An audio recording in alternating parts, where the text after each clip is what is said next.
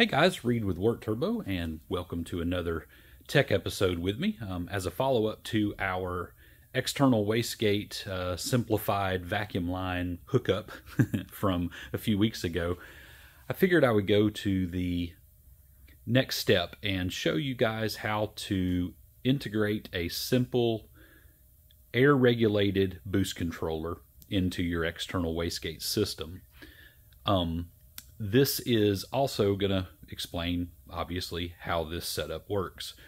On the table, you guys see a bunch of stuff, and I will go over everything in detail, so hopefully it will make sense for you. If you have any questions, obviously, drop them in the comment section below, and I will be happy to answer them. All right, so on the table, we have a compact version of your pneumatic control for your boost system for your wastegate. All right, so obviously we have the turbo right here. As you notice, it's not hooked up, but we're going to use our super imagination right here. This is a regulated air source, so this is just coming straight from my air compressor. But let's pretend that this is not hooked up to an air regulator, that this vacuum line would go to this first T-fitting straight from the compressor cover of the turbocharger. So what that right there will do is provide your pressure source.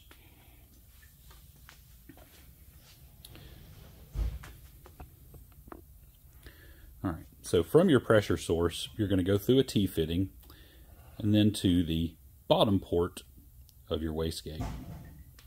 Pretty standard hookup, just like we did to get just a simplified boost control. This vacuum line, or pressure reference line, is also tied into the bottom port of the wastegate, and it is hooked to this larger boost gauge right here. We are going to, if I can find my marker, simply call this boost PSI, or manifold absolute pressure. So that large gauge will always represent your boost pressure that you are seeing in your intake manifold, or at least what you're hoping to see in your intake manifold. We'll do some high-tech graphics right here. All right. The second smaller gauge, it is also hooked up to the wastegate as well. It is going to the dome, or the top side of the diaphragm. So this is going to represent our regulated amount of air that is going to be applied to the top of the wastegate actuator. Most of the guys in the race car world will call this dome pressure. We will also put regulated, if that makes more sense, because it's coming from the regulator.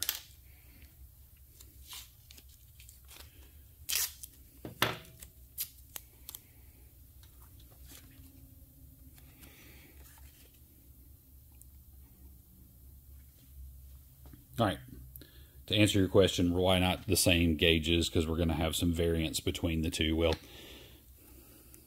I did try. Picked up some cheap parts store gauges because I thought having two that matched would be great, but here, we'll cover that name up. Let's just say don't buy that brand. It's it got to 20 psi and then stuck. The other one seems to be working okay, so hopefully we'll get through this test. All right. Get some stuff out of the way here.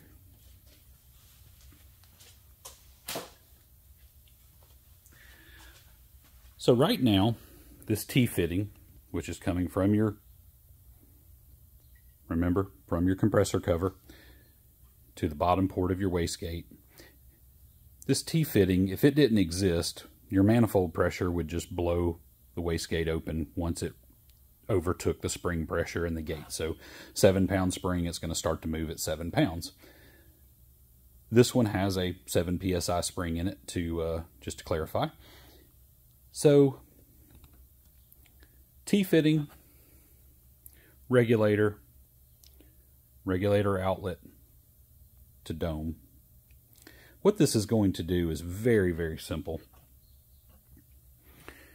Right now I have this regulator closed, so it is doing absolutely nothing, as you will see.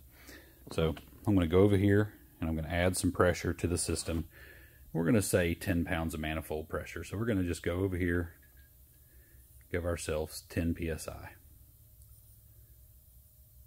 So all I've done is added 10 pounds out of the turbo or the manifold.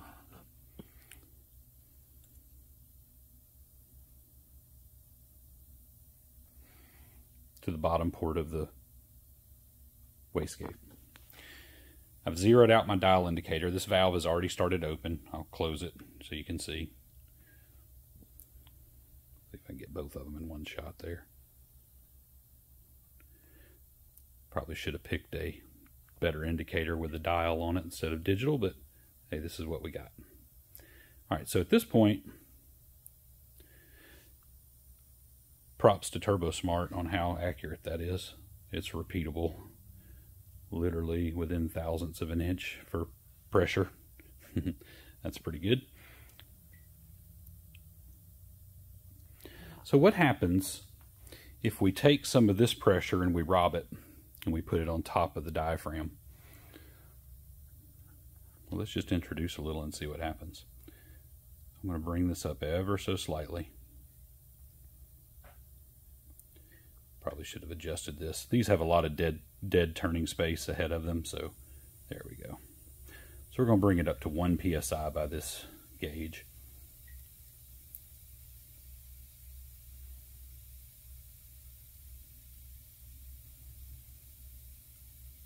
Now, at this point you can see that our wastegate closed again. So it pushed the valve shut, which gave us a larger number on the indicator. So what does that mean? Very simple. What we want to do is we want to adjust the pressure till this gets back to 0. So I'm going to go back over here and I'm going to add some boost pressure. Now this is going to happen automatically on the car, so there's nothing you'll have to adjust. This is a completely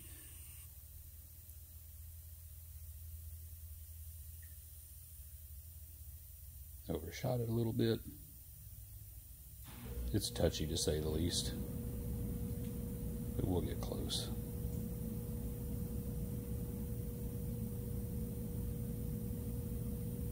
Say I'll get close.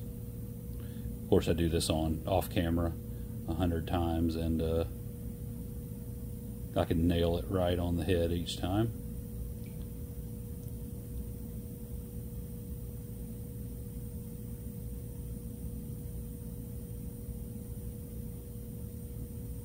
Look at there, perfect.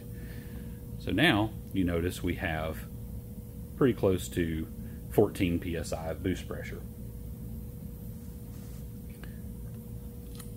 So by robbing a little bit of pressure here, applying it to the top of the gate, what you're doing is you're effectively pneumatically adding spring pressure to the diaphragm. It is making the resistance in the gate harder and harder to overcome from your boost pressure.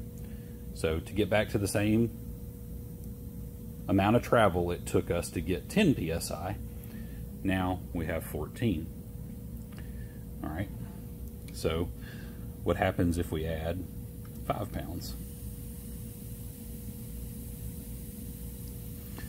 And remember, this is a 7-pound spring. And I know that this is not scientific, so don't flame me too hard because I'm not using the same gauges, but this is going to get the point to you, I hope. So we'll add some more pressure to it. So back to 0. Now, as you see, we are basically touching 18, 17 psi of boost pressure. So what's the trick with this? There's a couple of things I've learned over the years. Number one, you want the lowest pressure regulator you can go buy. This one just came from my parts house right down the road, and it is like a 150 psi rated regulator. You want something that's a low pressure, so something in the 50 psi or lower range is its working pressure. And with that, you'll get more resolution out of it. I do highly suggest setting up something on the bench like I have done here to calibrate it, so you know. These sometimes will have clicks that you can actually manually feel, like there's a detent where you raise it up and lock it. This one I think has it. Yeah, there it goes. So some of them are nicer than others. The ones that actually have a detent in them that you can feel clicks in there. There's a brand I believe called ARO that we've used in the past, and it is really nice. But for an inexpensive way to control the boost on an external wastegate, or actually any 2-port actuator, even if it's an internal, is to hook it up this way. So to recap, pressure coming in, bottom of the dome like normal, bottom of the actuator as normal. Your base spring pressure inside is 7 psi for this particular one, whatever yours is. So we did not have any of this here, we just had this straight hooked up. The actuator would start to open at that 7 pounds. But we rob a little bit of manifold pressure, run it through a regulator. We regulate the amount coming out to the top of the diaphragm, or the dome as people call it. And by putting pressure here, you will offset the delta from top to bottom of dome pressure to, we'll call that the actuator pressure. So by doing that, it increases the effective spring rate inside the wastegate, therefore making it harder to open this valve. Think of this as an air spring on top. The more pressure you put on this, the harder it is to open, so the more pressure it is required from your manifold.